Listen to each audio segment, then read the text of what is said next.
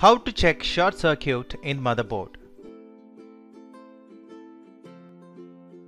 Note: take proper ESD precautions before proceeding with troubleshooting steps. Safety first. Number 1. Check multimeter's functionality. Turn on the multimeter, select multimeter mode in continuity and short both multimeter probes as shown in the figure. If we are getting the continuous beep sound, then multimeter is working fine. Step 2. Set the multimeter to continuity mode. Step 3. Now we need to measure resistance value of following motherboard connector pins with respect to ground on same board.